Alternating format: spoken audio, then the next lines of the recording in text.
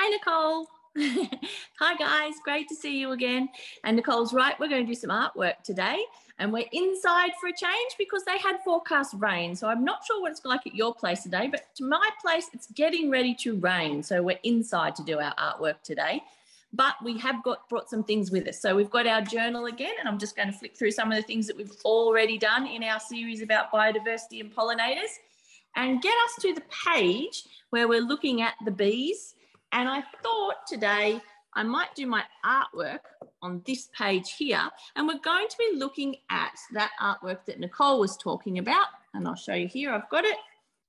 You can see that dotted pixelated picture of a bee's eye view. So today I'm going to be doing a bee's eye view of these purple daisies here. Now I'm using some paints, and I get my paints from Aldi. So if you haven't got any paints, you might get those from your local $2 shop. And I'm going to be using, instead of a paintbrush, I'm going to be using a Q-tip. So this is what I'm going to be using to get that dotted effect. On our website, as Glenn mentioned earlier, there is a black line master that you can download to help you with your drawing. But today I've just drawn my sketch in my nature journal. So I think you can see that there. I'll just move it around a little bit more. And you can see that I've already penciled in the petals of the flower. And I'm going to start with the painting. So I'm using my Q-tip, and I've got my paints here. Now I noticed in the picture that Nicole had shown us that it appears a little bit blurry. So when I get my paint on the Q-tip, I'm going to be dotting. I think this might take me a long time. I'm using a couple of different purple colours there and dotting to give that impression of the blurred picture. So just as Nicole said, that's how the bees see when they're looking. They don't see a clear outline like we do. Instead, they see all those little, it's almost pixelated, the picture,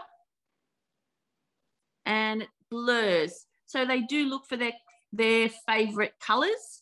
I know Nicole was mentioning last time, or it might have been a few weeks ago now, that I think bees liked the colour purple. It was one of their favourite colours for when they were searching for pollen. So I know that's why we grow a lot of purple things in our yard. I know the bees in our yard like the lavender at the moment. I wonder what sorts of plants they're using in your gardens at the moment. So you can see the repetitive dotting gives that, instead of that clear, concise line, it gives a bit of a blurred image. I think I'm going to label this one as a bee's eye view when I put my labels on it. Okay, and I'll keep going. I don't think I'm going to get this finished today, but you get the idea. Remember, I'm using a Q-tip to do my dots. I've used my paint. I've made up some colours here. You can see I've got a big blob of white with some colours around the outside. So that'll give us a bit of a mix. So it looks more like that picture that we had seen.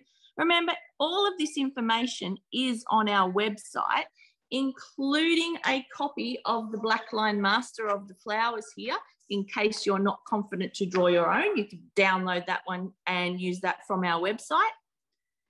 I think this might take me a lifetime. Maybe I can work on this, Nicole, as you give some more information. I might share it before my next session. I'm going to head back over to you guys. Thanks so much for coming to me.